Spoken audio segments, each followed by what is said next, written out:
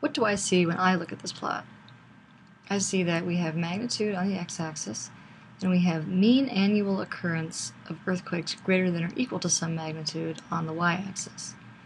So this means this plot is the same as the plot that we sketched earlier, showing how often earthquakes of different magnitudes happen.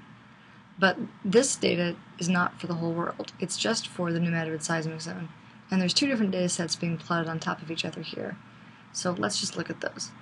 One is Otto Nutley's catalog, and it spans 1816 through 1984.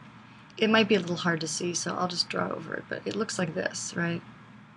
It goes down here, and there's some kind of jaggedy parts like that. Okay. The other catalog is the New Madrid Seismic Zone catalog. This is the digital catalog, and it's shorter. It only spans 24 years. It looks sort of like this. Right.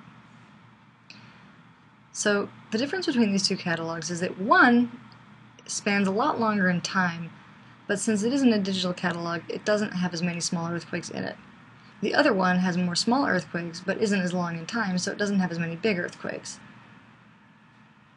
And neither of these looks exactly like the plot we sketched, right? Remember the plot we sketched looked sort of like this, where we had magnitude here and log of the number here, and there was this perfect straight line. And these don't have that perfect straight line. They tip over and kind of go flat at some point. But you can extrapolate if they did have a perfect straight line, they would look like this.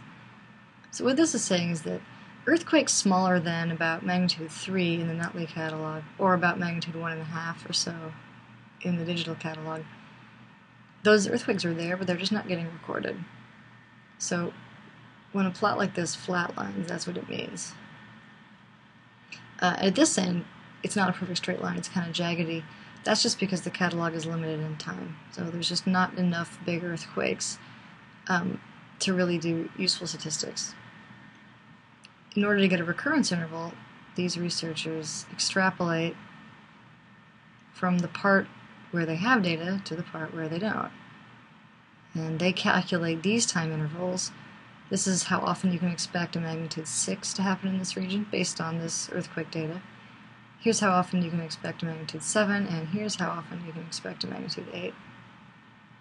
Now is a good time to point out that uncertainty in the magnitude of those historic earthquakes in 1811 and 1812 becomes uncertainty in calculating the recurrence interval, because it makes a big difference if you know you're trying to calculate how often a magnitude 7 is going to happen as opposed to how often a magnitude 8 is going to happen, right?